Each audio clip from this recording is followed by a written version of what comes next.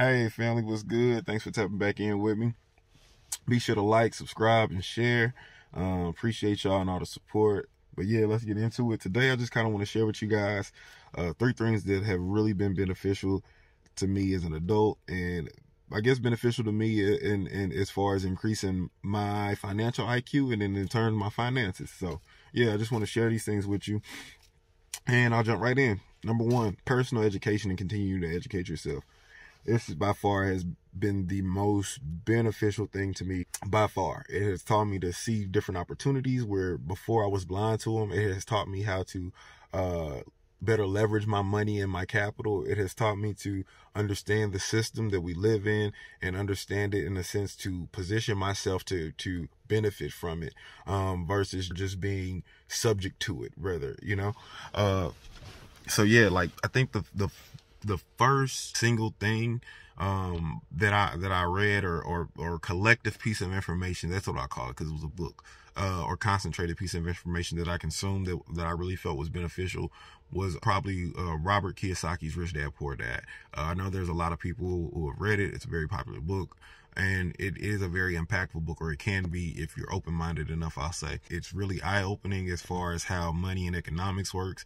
It gives a great comparison between, I would say a mindset that most of us grew up with, which would be kind of like in the book would be identifying as his poor dad, versus probably the mindset of people that we aspire to be or look at to be successful, which would be like his rich dad. And so yeah, this is definitely not sponsored by him by any way or anything like that, but it was just beneficial and helpful to me, and I just wanted to share it with you.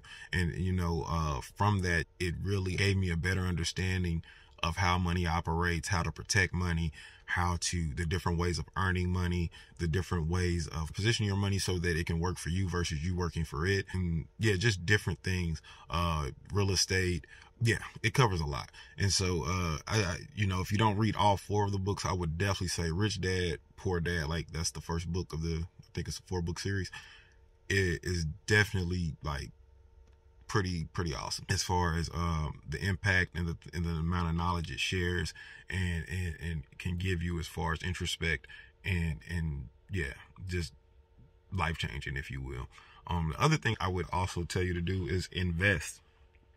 Investing is something that in recent years, particularly last year, 2020, has become extremely accessible and easy to do. And with your Robinhood, your CASHAPPs, your Acorns, your M1 Finances, your WEBULL, like there's a ton of apps that just load right on your phone that allow you to start investing and getting interested in the stock market and things like that. And in fact, in the description of this video, I'll leave a link to my Robinhood, where if you sign up, you'll get a free stock, and I will as well as the link to, I think I got a link for WEBULL too. I'll leave that down there for you guys that want to start investing and maybe don't have a brokerage account already. But yeah, that way you'll get a free stock. I'll get a free stock, win-win. But yeah, that's one thing that I would definitely encourage all of us to take part in.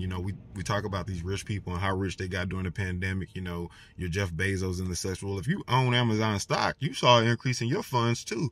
Or if you own Apple stock, when their prices are going up, you see increases in your funds too. So I would just, encourage you to be a part of the game. Don't sit on the sidelines. For too many years, we sat on the sidelines when it comes to investing our money and growing our money. The only thing we know how to do as far as getting money is to get a job. And there's so many more ways to get money than to go out there and do it that way, which is nothing wrong if that's how you do it. But in addition to that, I would, strongly encourage you to begin investing, increase your knowledge or your education about investing, about stocks, learn about companies. There's a lot of great funds out there where you don't have to pick an individual stock. It will track a collective of the stock or track the collective of the market and the market performance. And that way it's a lot less risky for those that are, scared or just uninformed. And then of course, there's a lot of great resources on the internet. Somebody that I listen to on YouTube myself is Dr. Boyce Watkins. I think he does a really good job of discussing investing and actually just growing Black wealth and supporting the Black family.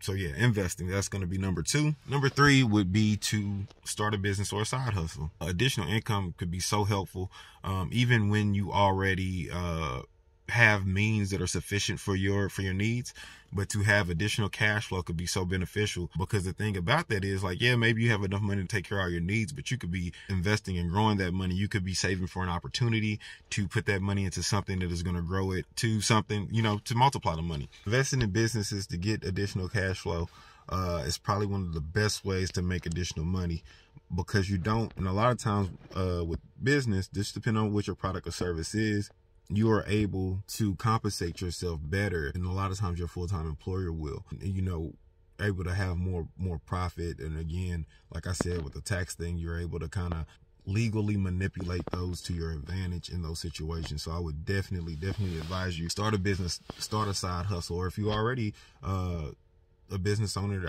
I would ask you to try to bring additional value to your customers. What, you know, how can you bring additional value to your customers to increase your profits, or to increase your average transaction amount, or whatever the case may be, however you track your progress, just to increase your income, whatever that might look like for your business model. Or if you're not in one, you know, find something that you don't mind doing, that you maybe even enjoy doing, that you could do, whether it's a service or whether it's creating something, and present to people. You know, your job has done a great job of leveraging your skills and ability. It would be great if you knew how to leverage the very skills that you have. If you could market your own skills in a way, you know, and to provide for yourself off of your ability to do such, even if it's not your primary source of income, just to bring additional income. Who doesn't like more money? And to be able to earn it in a way where you are the one that is totally in control, I think is really cool. So that's it, guys. For the most part, I know it's a shorter video, but just 3 things to increase your value and net worth. Number 1 is education. Learn. You know, we talk about money a lot, but how much do we really know about money besides going to work and spending it? You know, learn about the system of the economy, the system that we live in. Learn about assets, learn about liabilities, learn about taxes, learn about all of these different things and how they impact your money. You cannot build wealth if you do not know how money operates. And you know, and money doesn't like to be idle. So saving and hoarding big tons of money in a savings account can be very detrimental as well, because you have inflation, and money loses, you know, about 2% every year in value because of inflation. So that means if you have $100 in a savings account this year, by 2022, it's only going to have the spending power of about $98, because prices continue to increase. So just think about that. You want to have your money in something that increases in value with time. That's going to give you a hedge. That's why real estate is so good, because you know why? Because the market goes up. So the value of your asset, if you bought it yesterday at $150, and 10 years from now, you know, it increases by 10%. That's $15,000. Now it's worth $165,000. And so you want things that are going to increase with value, that are going to rise with inflation, or above the rate of inflation, really. So yeah, savings accounts aren't good. I really don't recommend them. You want to find a way to put your money in something that's going to grow, that's going to outpace inflation, that's going to make you money. Then number 2 is investing. So that kind of piggybacks on number 1. After you educate yourself, you're going to want to find good, secure investments, or places to put your money. Like I said, there's many funds out there that track like the S&P 500 and the NASDAQ and so many other things. And like I was saying before, with ROBINHOOD, CASHAPP, and so many other applications that you can get on your phone, you're able to enter the market with as little as $1.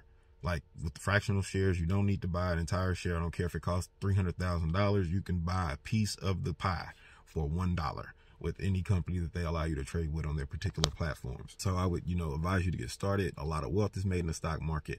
Don't sit on the sidelines. And then number 3, your side business or side hustle. Find a way to generate additional income or bring additional income into your household. This could be used to further investing, could be used for other opportunities. It doesn't have to be a situation where you feel that your current primary job is inadequate. No, you can make enough money currently and still need a side hustle, because you need to be doing things with that money to buy you freedom. You know, if it's retiring early, if it's investing in something, if it's whatever the case may be. But yeah, with number 3, starting your side hustle, it doesn't have to be about needing the money, because whether you realize it or not, you need it. Even if your household quote unquote needs are being satisfied by the primary job, you need additional income, because as a person of color, a black person particularly, you need to be able to invest and grow money at a rate like no other people in America, because you have been held back for so long. So yes, I don't care how much money you make, you need additional income. You need multiple sources of income. You can read that and see that anywhere amongst any millionaire, billionaires even. They have multiple streams of income. One will not do. You know, you lose your job, then what? Whatever happens, you know, you want to be able to have multiple sources of income. People talk about being diversified as far as investments and things like that. You need to be diversified with your income as well. Be able to generate money in multiple areas. Be able to generate money from multiple different streams. It is critical. You know, if you ever seen anybody that's been fired and they have nothing to fall back on, or anybody that's been let go, or even through this pandemic, so many people have been let go. You know, if you have a side hustle, something that can get you by, something that you can transition to, should things happen, or that could at least get you by in the meantime until you can find another permanent position. So yeah, those are the 3 things I want to leave you with. Like I said before, be sure to like, subscribe, and share. I thank y'all for tapping in with me. Also, once again, in the description of this video below, I'll have the link to my Robinhood and my WEBULL, and any of the other investing apps that I use that have links that you could, so we both can get free stock. But thanks for tapping in, guys. Y'all be good. Appreciate y'all. Peace.